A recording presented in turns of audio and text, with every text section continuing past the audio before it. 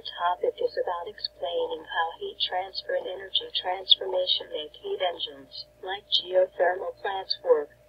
Let's begin. A geothermal power plant is just a heat engine harnessing Earth's heat energy coming from decaying natural radioactive substances to produce electricity. Let us look at the geothermal plant as a heat engine.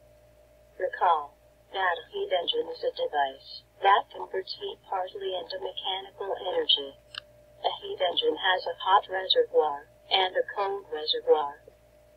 The hot reservoir of a geothermal power plant is the ground. The water here is converted to steam due to the heat coming from the decaying substances. The steam is the working substance.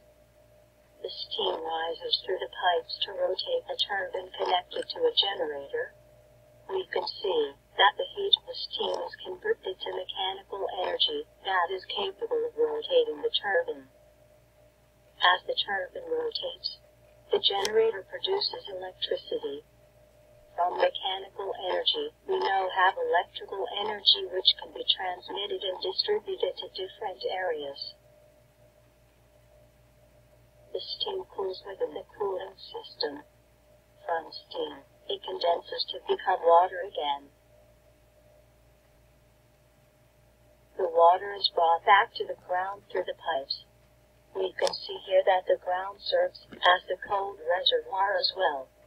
This water in the ground has potential energy which is converted to different forms of energy as the cycle continues. In summary, this diagram shows how heat transfer and energy transformation make heat engine, like a geothermal plant, works.